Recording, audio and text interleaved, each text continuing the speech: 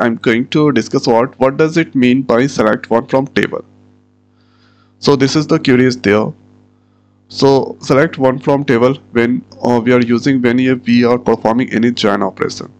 So in place of selecting all the columns records, you need to use here one columns. So for that one you need to use here select one. So here this is select a star from scout dot or dpt and one from dpt. Now if I run this, so this here first query that returning entire columns or rows, and here this is now of only one column is there. Okay, so obviously this here one column that selected, so performance of query are more faster compared than this one. Now if I select here or estimated execution, now if I take the cursor here, you can see 31 bytes that's taken. Estimate row size 31 byte, and here estimate 11 byte, and this place 9 byte. So it's taking size is lesser, so obviously this is faster than this here selecting all the columns.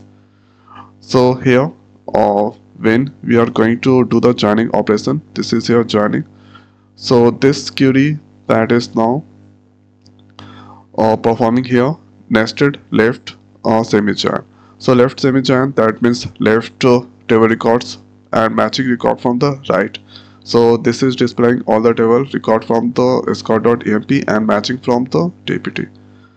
And here select one, and when here you can see when I run this query, so when 10 match, then record that display the record 20 match 30 match, then that's displaying the records there. Okay, and thereafter 80 is there, it is not this places. So it is not this places, so 80 that eliminated. Now if I run this query, so here you cannot see anywhere 80. dpt number 80 is not there, only matching record that is displaying. To improve the performance of the query, so in place of using select a star from scout.dpt, you should use here select one from scout.dpt. So with the help of this only select one columns, and one columns less record, then query performance are faster. So what does it mean by select one from table? So select one from table, that's selecting one columns and total numbers of rows. So total numbers of rows in the table dpt is now 8. So here this is now in place of here all, this is now putting one values only.